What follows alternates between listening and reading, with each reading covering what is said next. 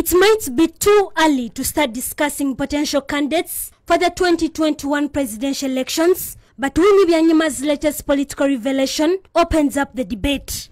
Winnie Byanyima, aged 57 and married to FDC's Kizza Besigye, says her exposure at the international scene as Oxfam director and other regional organizations has taught her many things and gained skills to lead Uganda better than any other president.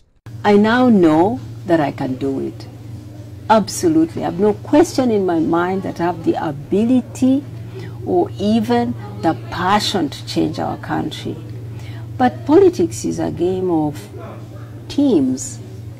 It's about a collective. It's not about you propelling yourself and pushing yourself.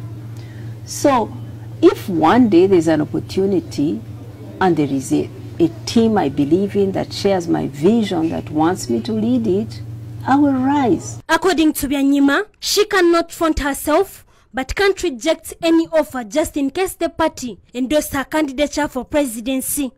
Teams make decisions. I'm sure when Martha went out to stand for president, she consulted with people she trusts and they said, let's go. We have something to offer. So when that happens for me, I will do it too. Her statement comes at a time when her husband, retired Colonel Dr. Kizza Besigye, has just lost in a contested election early this year to President Yoweri Museveni. But even though she feels fit to lead the country, Byanyima says she cannot do anything without consulting her husband, Kizza Besigye. So I would never, never, never work against him. And he would never work against me. We would always work together because we are in the same team. Byanyima also decried the gross human rights violations in the country and the Kasese attacks, saying they have left her bleeding. People being managed through fear. I'm seeing that more and more in this country, that what happened in Kasese happened, and that up to now, I cannot see even a group of students marching, holding candles, and protesting.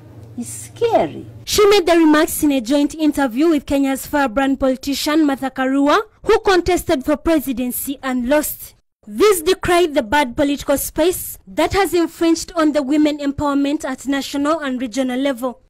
We need everybody in society to know that when you bring in women's inclusion, it's not women you're doing a favor, it's society doing itself a favor. Because no meaningful progress will be achieved in our regions until the full potential of every citizen, men and women, is utilized. They are in Uganda to champion the women's empowerment agenda. Bahati Remy, NBS, Live at 9.